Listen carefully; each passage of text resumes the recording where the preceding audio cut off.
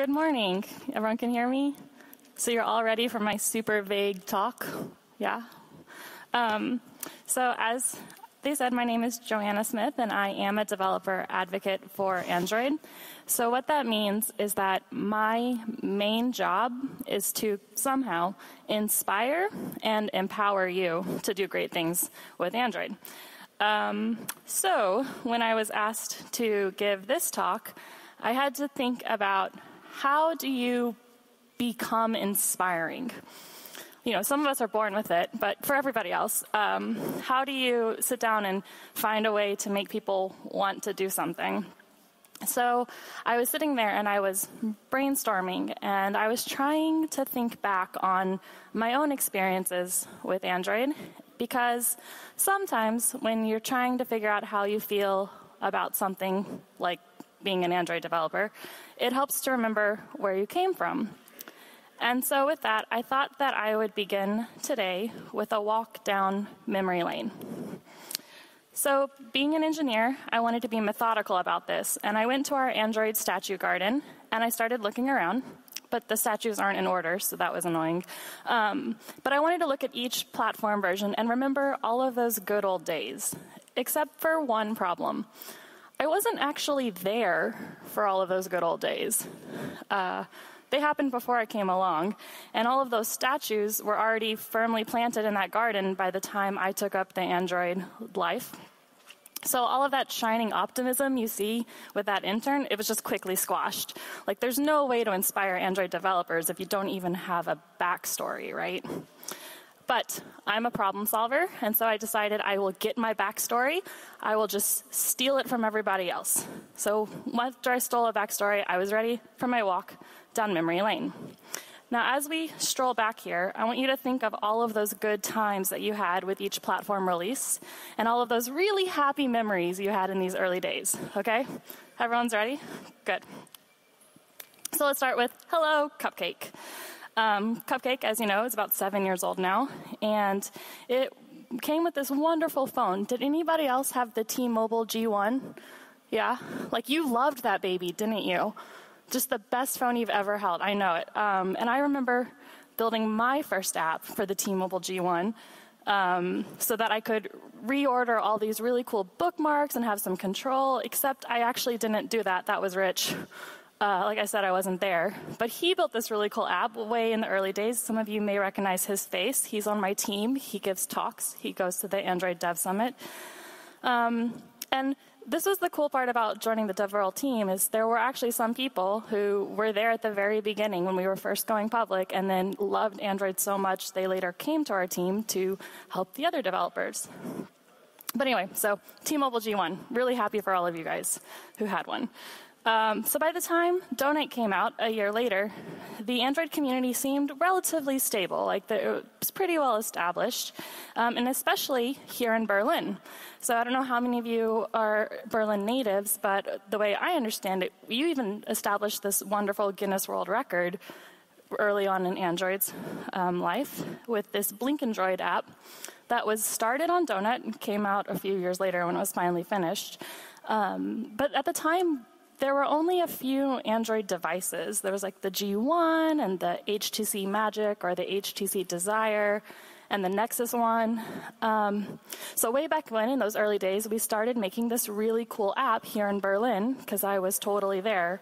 And when it was finally ready, Blink Android was cool because everybody could come up and put their phone on the table, and one image would scale across every phone. They didn't have to match. They didn't have to be the same. And somehow everyone wanted to give their phone to somebody else to maybe not break. So pretty trusting back then. Proud of you guys. But building this app was a really interesting challenge in these days, because you had to figure out how to scale one image across so many devices, being 4. I know that's a lot. I mean, it would be ridiculous to have more than 4 devices. But you had to scale one image across multiple screens, resolutions, what's going on. You needed to make sure that if one phone dropped out, the whole image wasn't broken. And so I remember settling on this heartbeat approach, right, where if you could give someone a 30-second grace period, and then if you had a start time in the heartbeat, they could figure out where they're supposed to be if they're a little laggy. And that was just a really clever engineering challenge and a really fun day for Ben. You guys know Ben? Because, again, I wasn't here. So this is my borrowed backstory. Ben actually was running a lot of the Android Berlin outreach and community way back when, before he joined our team and abandoned all of you for the sunny shores of London. Anyway, so that was Donut, and we get to Eclair. And by now, the Android developer community, I'm sure you all remember because everybody was there, it was so strong. It was so strong, in fact, that this guy, Rado Meyer, went around handing out free devices. He was like, please develop for me. Please, anybody? Anybody want to develop for me? So who got a free device from Rado Meyer? There we go. And I'm sure you all recognize him, but if you don't, this might make more sense. He works really hard for Android, right? Like, he's always focused, definitely never in a bad mood. But yeah, he went around actually handing out devices because he actually cared so much about getting people invested in Android and building applications that it was worthwhile to just do a tour and just pass them around. I think some people ended up with 13 or so. And I was really excited that he did this because I love getting free stuff. But he didn't come to my university, so still don't have an Android phone, guys. So maybe I should start speeding up, right? We want to get to the part where it's my story. So Froyo happened, and there were some interesting features. That was great. And, you know, you could now have a hotspot functionality, which I'm sure nobody ever uses, because what good is that, except for me every day, every minute. And then the best thing about Froyo is that there are still those 3 people out there who haven't updated yet. So it is the longest lived platform release I think we've ever had. So that's pretty cool. Moving on to Gingerbread and this really cool Nexus S phone that came out. Do you remember this one? Who had the Nexus S, right? Like, how exciting it was when it was super heavy in your hand and you could, like, wait, no, I didn't have one. I still am not an Android person yet. Why am I not in the story? So Honeycomb. We all have a lot to say about Honeycomb, right? Yeah, good things. So, as Rado put it, remember this guy? Everything about Honeycomb was awful. That's his summary. That's the official statement from Rado Meyer. You can go to Twitter with that. But Nick Butcher didn't like that comment. He thought that was really offensive. Don't laugh at Nick Butcher's face. He was really upset that day. And it turns out that Honeycomb is Nick's favorite platform release. And for a guy who spends a lot of time on stage explaining good design, I was pretty surprised to hear this, especially since Honeycomb is what I would consider a particularly difficult release, because I was there. It was actually designed exclusively for tablets, as everybody in this room knows, and it was closed source, which was odd. But what Nick pointed out, and I consider to be a fair argument, is that this was the first moment that Android really started thinking about design. This is when animators were introduced, and the Holo theme was actually brought to Honeycomb first. And he made such a good argument, and I didn't have a counter argument because I wasn't there, that I was forced to acknowledge that maybe Honeycomb was pretty cool. You can decide for yourself. But then we get to Ice Cream Sandwich, where it took the best parts of Honeycomb and Gingerbread and then merged them together into an open source platform release again.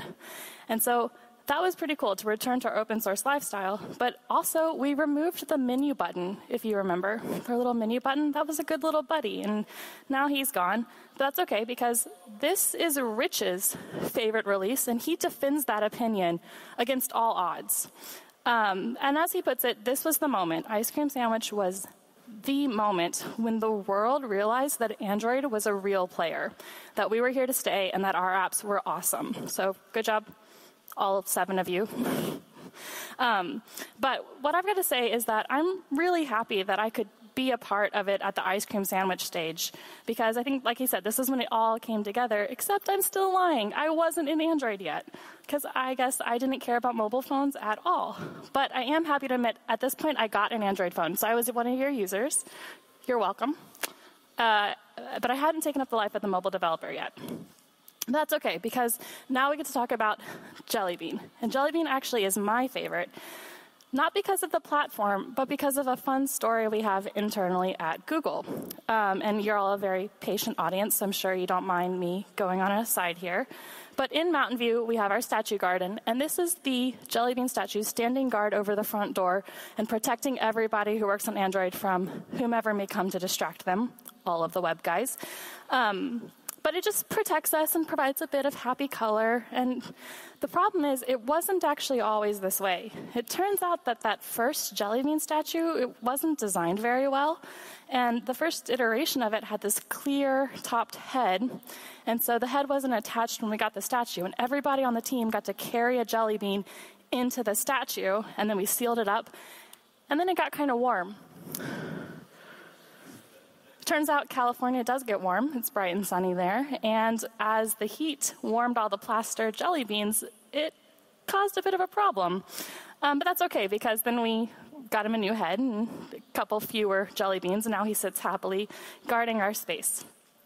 And sadly, I missed this day too, but only by a few months.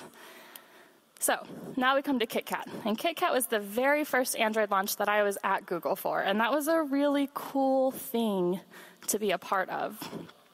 And so you all know Chris Baines. I'm sure every single person went to his talk yesterday because, it's Chris Baines.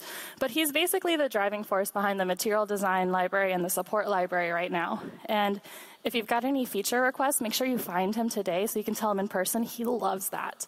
But the point is, if a guy writes half the support library, then he probably knows something about the different Android versions, right? Like if anybody was going to, it'd be the person designing for every single level. And he said that KitKat was his favorite version. And so that is a top tip for you. Which means that we all just need to stop right now and everyone go back to KitKat, right? Because his reasoning was so sound. And his argument, it ran quick. That's the whole thing. That's all he had to say. But now we come to Lollipop. And Lollipop had some really cool moments because this was our first developer preview.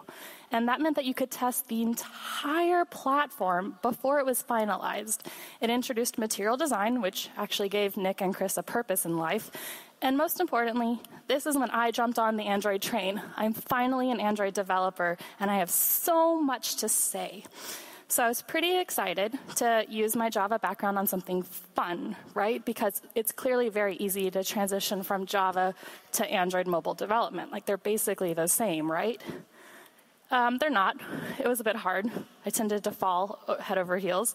But we're not going to focus on the bad times. Like, we're excited, right? We're just going to stay with that happy face.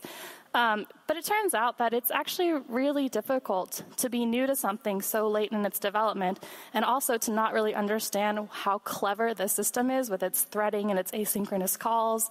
Because if you've been working on Java your whole life and you call a method, like start activity, for example, you kind of expect it to start the activity, but it likes to finish a couple of other things and then get around to starting activity. And that was an interesting error time for me. But by Marshmallow, I had it figured out. And I was really proud, and I was helping, and I was doing my job. And then they asked me to teach a course on Android because I was clearly the most qualified person in that room with my whole 11 months of experience. But why am I actually walking you through this brief history of DevRel instead of a brief history of Android? And it's actually because all of these DevRel opinions are how I'm illustrating that you are actually our feedback loop, and we are your feedback loop. We cycle together, mainly because most of us have been where you are, whether from the very beginning of Android tinkering with the early APIs, or for everybody a little more like me who jumps on the bandwagon a little late and is trying to learn and has no idea what people are talking about when they compare sync adapters to job scheduler. It's okay.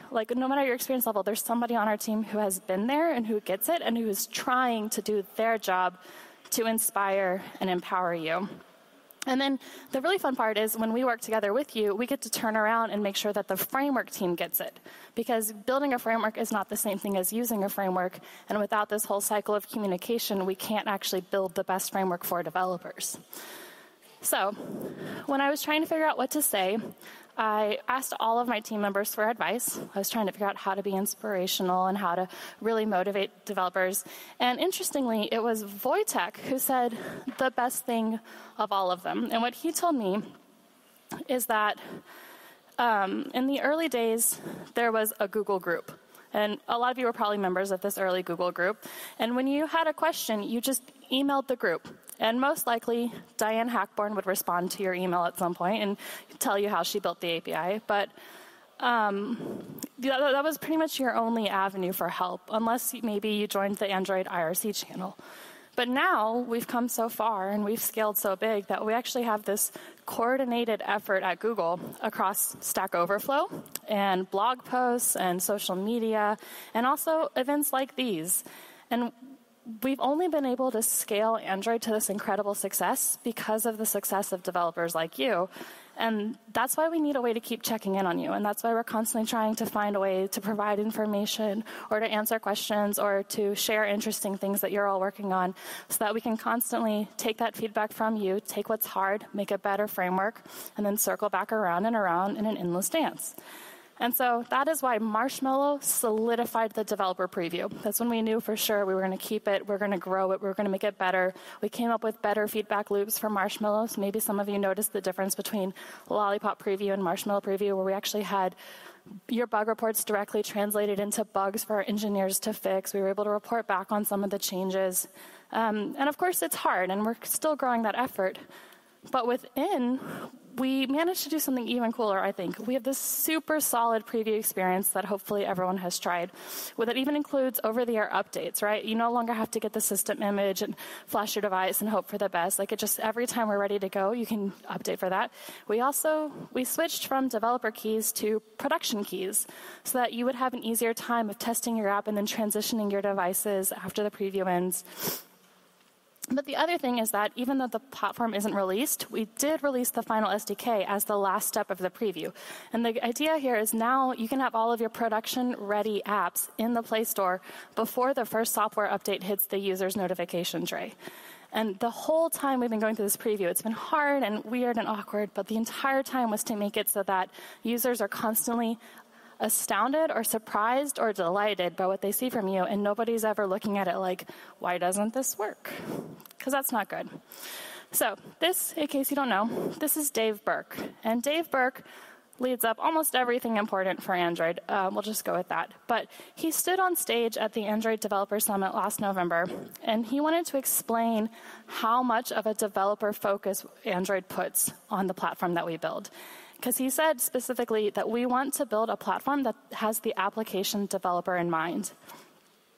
And we spend a lot of time actually worrying about this and thinking about our API design to make sure that we have a really good application framework.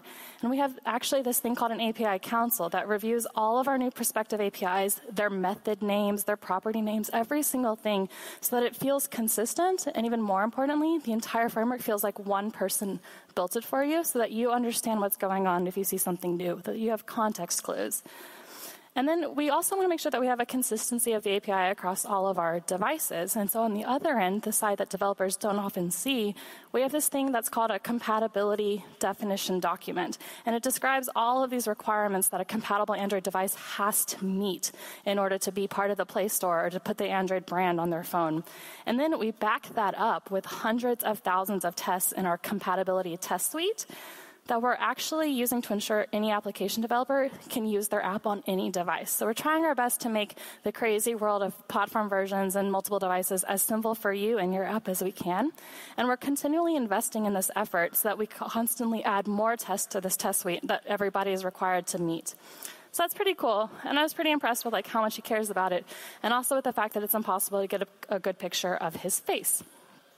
But with all this effort that we're putting in, we still have these experts that need your expertise to become legitimate developers. And I realize that the Android N preview is actually coming to a close right now, and our SDK is finalized, and we're kind of at the end of it. But we still have a lot left to build in the future, and that's why I'm standing up here trying my best to inspire you to all be active participants, not only in our previews year over year, but also in our communities and our discussions. I'm actually standing here to invite you to yell at me on Twitter if you have a problem.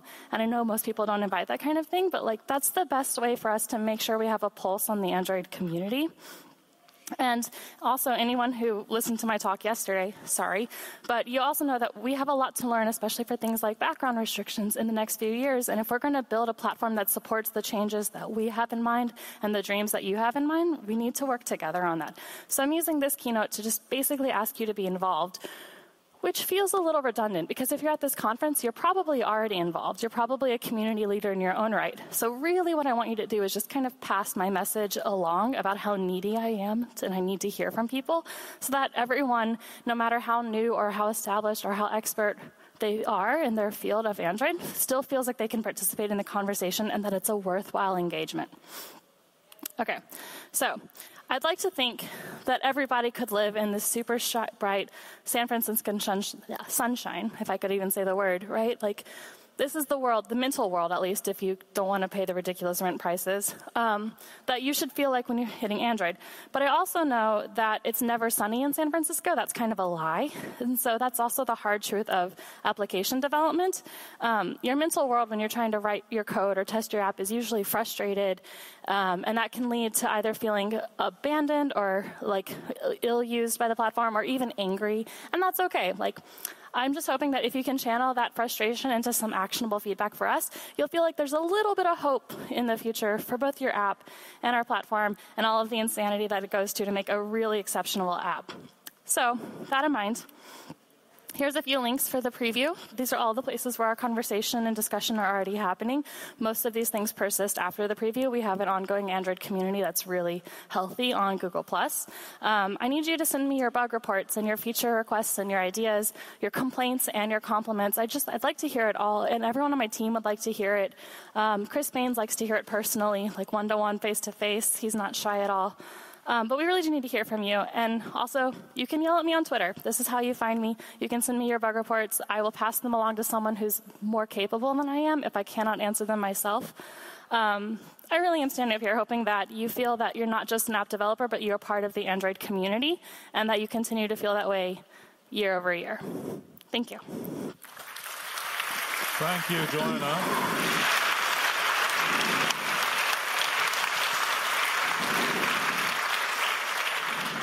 And will I have to walk long ways to bring you the microphone to ask questions? Please raise your hands. Number one. Oh, Friedke, old friend, he's coming my way. Is that great? Thank you. Thank you for the review of what I have experienced. So I co-founded the droidcon. My name is Friedke. Hi. I want to also give my view.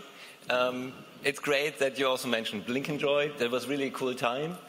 But I was expecting a bit more also, I don't know, how it will be in the future. So at the moment, I see there's much more professionalism and people want to be more efficient. So there are not so many cool projects anymore. And I don't know, do you see...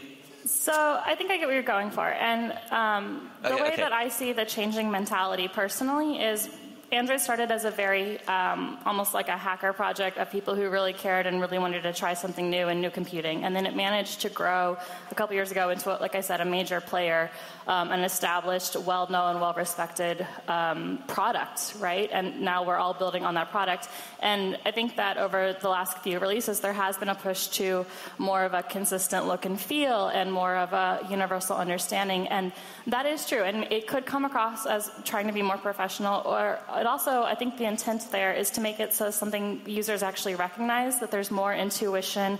And the only way to make sure that intuition is guaranteed is to have some consistency between all of the apps and all of the mindsets that create the cool things. So I do agree with you. Like, there is that trend toward efficiency or clarity, but I don't think that that necessarily has to come at the expense of creativity. I just think that it might be maybe one step harder, and that's unfortunate, but it should still hopefully feel encouraging.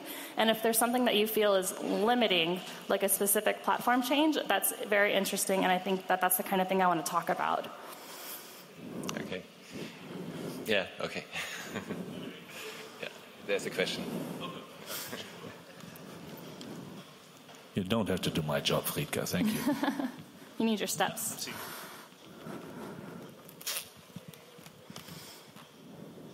Hello, I would like to give you a feedback. Okay. The most popular Android version is 4.4 for games. There are professional simulators for Windows, and they all support just 4.4. But you ran away with 5 and now 6 and whatever, and this is not compatible anymore. For 20 years, Microsoft didn't have the problem. If there was a new version of Windows, everybody installs the new version of Windows. Mm-hmm. And so it became all compatible. It just went bad on the old devices. But with you, if you now have changes with 5 and 6, and the developers like to use the new features, they lose the contact, especially to the massive sales of, let's say, $100 or 100 euros 4.4 devices. So this is a general problem that you lose compatibility in comparison to the Windows world, which Microsoft wasn't bad for 20 years. So I do agree with you that there have been several updates in the most recent platforms that were not backwards compatible and that were only future looking. And I would also say that it's not clearly obvious at this point, but most of our internal team also feels that pain. And we've actually begun making a much stronger investment in building compatibility libraries and expanding our support library support. And we're trying our best to go backward because there is some notion that we went forward very quickly, and it's not good to have a shattered story. And so I do agree with you, and you are right. And I appreciate that because it's more evidence to add on our discussions with our PM about how important those investments are. Who else wants to ask Joanna a question? Yeah, here we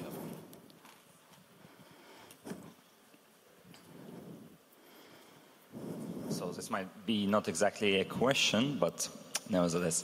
So about 2 years ago, I think on Google I/O it was announced that we will have a C++ support in Android Studio. Which is amazing, but can we now actually have a C++ support in Android Studio? Dream big, everybody. No, it is a constant effort. They have not stopped working on that. The native development kit, the NDK, is a growing concern to make sure it's as easy to use as the rest of our platform is. I'm not 100% certain on the current state of it, but I do know that those discussions are constantly ongoing, and I'm getting a lot of emails throughout how to be able to properly edit and develop your NDK alongside the rest of your application. So it is a major concern, and I will look into it if you tweet me and see if I can find something more concrete for you. Thank you.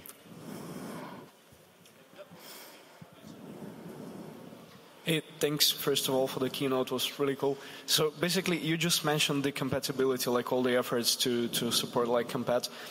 So I'm thinking like whether this would be like the effort will be put into compatibility, or rather like making it easier for vendors to provide updates so that more people go to newer Android versions and we have like less need to provide that compatibility. So what's the vector of So we're actually working on both problems simultaneously. While we want to make sure our platform is reasonable and compatible and is something that you can rely upon, we also want to make sure that our relationships with every developer, every carrier, every OEM hardware creator, we want to make sure that those are stronger than they've ever been before so that they are updating at a faster rate. And so we have people working at both problems at the same time, and the idea is that hopefully that merges into a much better system overall, if that answers your question. All right. Thank you very much. Send me around. Where may I walk to bring over the microphone? Any more questions? Yes, I see.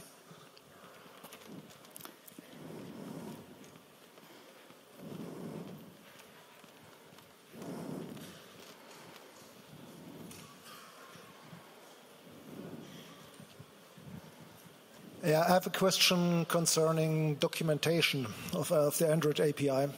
Because if I look at my everyday work as a freelance Android developer, I must say roughly 60-70% of the information that I need for my job comes from Stack Overflow and not from developers.android.com. What is the strategy of Google and the Android team there? Currently, it feels a little bit more like you guys make sure that all questions on Stack Overflow are answered, and the documentation on the Android pages are not updated very well. Is this going to change in the future, or are you going to continue like this? So we're actually working on that right now, I can tell you honestly, because the honest answer to your question is we just don't have enough technical writers. So we are actively hiring if you know anybody who wants to be a technical writer or is a technical writer. And the truth is that documentation is significantly harder to get right than an answer to Stack Overflow, because that can be less formal and more casual. And so the same people who answer those Stack Overflow questions tend to be the ones I showed you their faces. And what we're doing now is our management has asked all of us to help out with the documentation until they can catch up. And so I'm writing documentation, other people are writing documentation. So we're basically pulling in all hands on deck to get our technical documentation debt as under control as we can. And then we're hiring tech writers. If anybody wants to be a tech writer, please. It is a problem, and we acknowledge that. It's just that it's unfortunate that it's faster to answer a Stack Overflow question than it is to get the properly worded full explanation with context out. So, all set? All questions answered? No, there is one more question. You wanted to see me run, didn't you? Hi. Just a quick question. So we see that Apple's moving really fast with Swift, and we're still kind of waiting for the real Java 8 support and so on. So are there any news regarding that, and maybe if we can expect some other languages coming in the future? So I am not informed enough on that issue to make a comment on it. It's a little bit outside the scope of what I'm working with on the platform side. But if you do want more things, if you send me the message, I will see if I can find someone who can answer. Okay, sorry. Thank you very much. Okay, everyone want to go get some coffee? No more? Yeah, looks like we're Thank done. you. Joanna, thanks again for this inspiring talk.